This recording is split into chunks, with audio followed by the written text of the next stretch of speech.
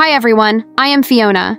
In today's video, we will show you 4 pieces of EPS block size used for testing EPS cutting line.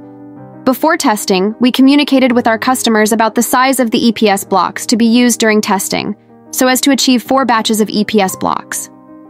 Because we couldn't find EPS blocks of the same size as our customers in the Chinese market, we bought EPS blocks from the market that were 6,000 millimeter long and 1,200 millimeter wide and larger, and then cut them to the specified size using the CNC cutting machine in our factory. In order to ensure that the size of our EPS blocks is consistent with the size of the EPS blocks currently used by our customers. The sizes of the 4 EPS blocks used in the test are length, 4,000 millimeter,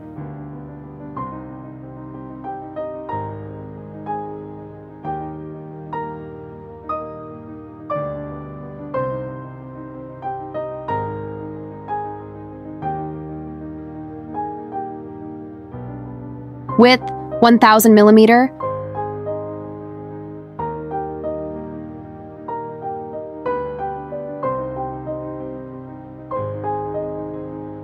height, 630 millimeter.